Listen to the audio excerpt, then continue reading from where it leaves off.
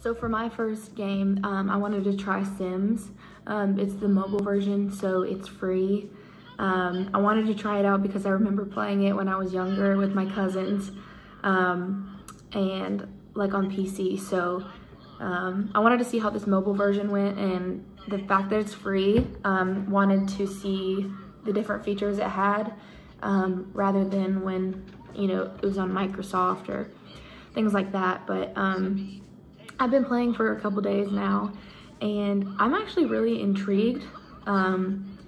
It is very fun to play. I didn't think there would be as many features as, you know, a game you actually purchase. And I know they've come out with different varieties and stuff like that, but the mobile version is pretty fun. So far, I have built my home. It's kind of like real life where you have to go work a job to get money in order to buy furniture and buy things for your house.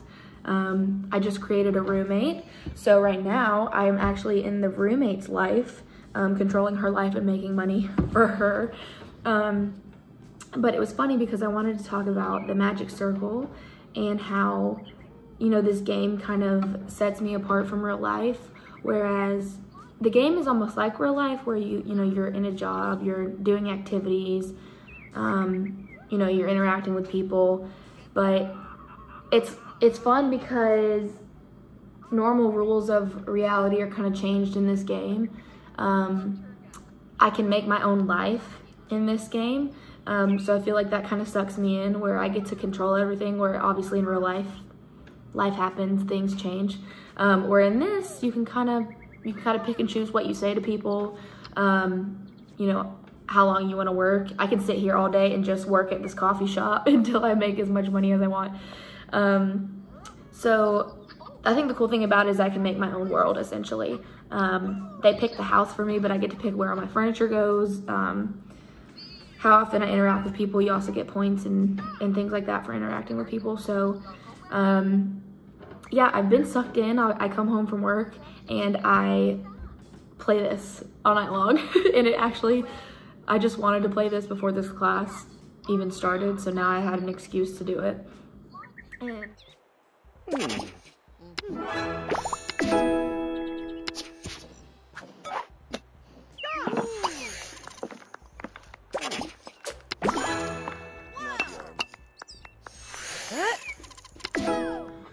So I wanted to add, one of the cool things I think about this game is that you can make a new world every time. So I could have played it years ago, and my world in that Sims, you know, game would be way different than what it is now. You can also play as different characters and, you know, make a different world for yourself. So it was cool to see how, from when I played it in the past with my cousins to now, how it's changed, but also I can still make it how I want, which is also another cool part, why it sucks you in and why you want to play it. And the way you interact with people and stuff like that, you determine. So I think that's pretty cool. I can definitely see they've made a lot of changes. Obviously I was younger when I played the games with my cousins. I don't remember if it was Sims. I think it was the original Sims, the first Sims game that came out.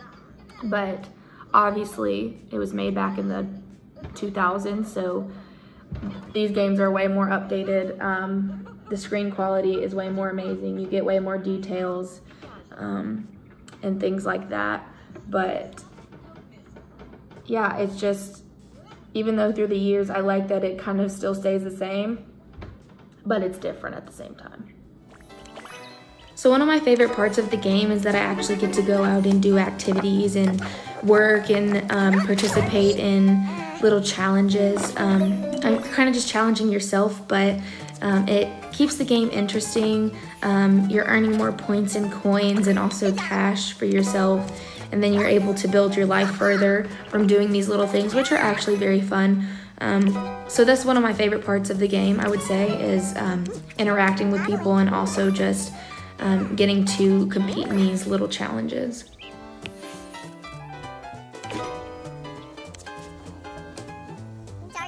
I remember one discussion post we were talking about, you know, categorizing the games into what kind of games they were.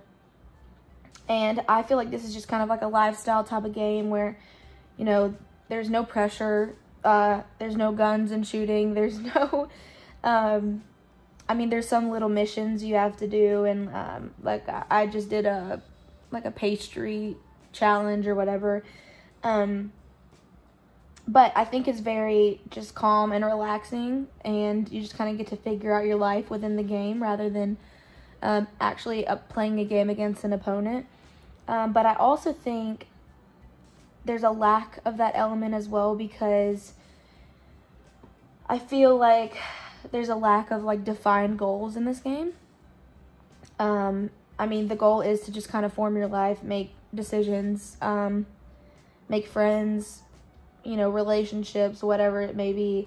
But for some reason, I kind of like the fact that games are competitive and there's some, you know, factor where you're competing against something to do something. Whereas this is just kind of, you know, I could do this in my sleep type of thing. So an example of the point I'm trying to get across is right here. She's just partaking in a little cooking challenge, and basically I wish I personally was the one having to make whatever she's making, the pie or the mixture, whatever, whereas instead I'm just watching her do it. So that's kind of what I wish would be added to the game, is that, you know, players could actually be involved in certain challenges rather than just watching it. Another thing I wanted to touch base on was in chapter 4 of our book. It talks a lot about casual games, especially in the 2000s, becoming a greater thing. So just kind of these games that are very mindless, things that you don't have to invest a lot of your time into, and you know, you're still getting pleasure and you're still getting a good experience out of the game. So I feel like the Sims franchise in itself is just a series of casual games.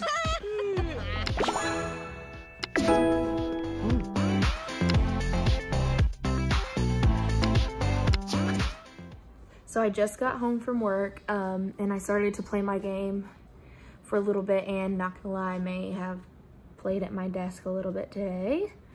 But anyways, I was thinking about why, you know, developers made this game, and I was reading up on it a little bit, and I have my notes down here, but Will Wright, the person who, you know, thought of the game, basically developed it, he lost his home in a fire, and the thought of making a game and kind of rebuilding the home and also just rebuilding a life after, and, you know, just after the initial house rebuilding, brought him to, you know, make this game of like almost making your own life, kind of a start over, a redo.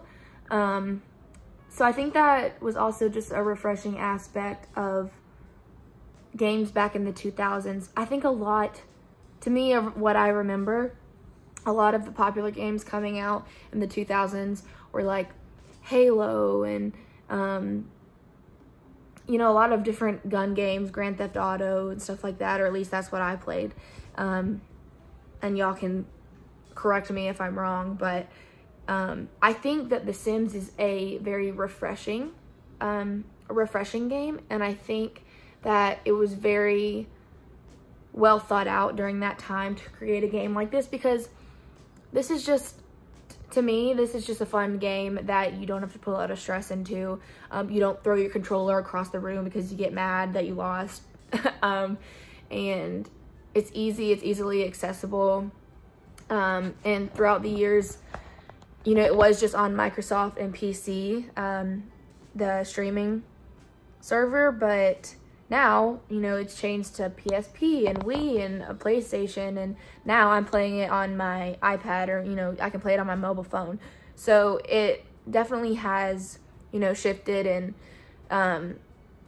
shaped its way, you know, through the years.